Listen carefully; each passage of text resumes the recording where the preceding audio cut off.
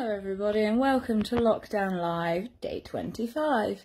My advice for you today was going to be, well, it's aimed at everybody who's got those adoring, beautiful, lovely little children at home with them, doing your homeschooling and, you know, 24 hours a day, 7 days a week, continuously with your children.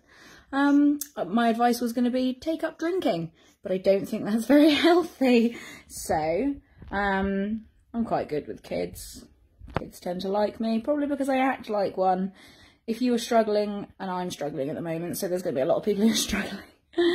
If you are struggling with your children, the best advice that I can give you, and it's how I manage to cope quite so well with them, is do fun things and keep them entertained. Keep them entertained. Physically, it's like, it sucks having to do things with them all the time, even if you are tired, but it is much easier to keep them entertained and be doing something interesting with them than it is just trying to control them if they're bored. So make the arts and crafts. It's a nice day. Get out in the garden, do a bit of weeding or something. Go on your walks, bike rides. We like playing something called walking bingo. We draw a little grid up.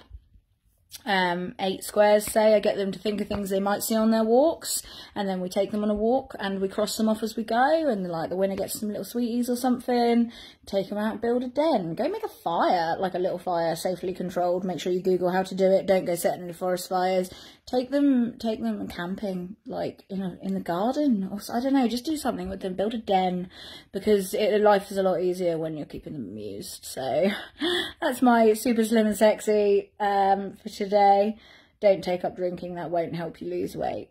I will see you guys tomorrow, hopefully, if I don't jump off a bridge. Bye! Stay safe, stay home, stay sane, stay sober.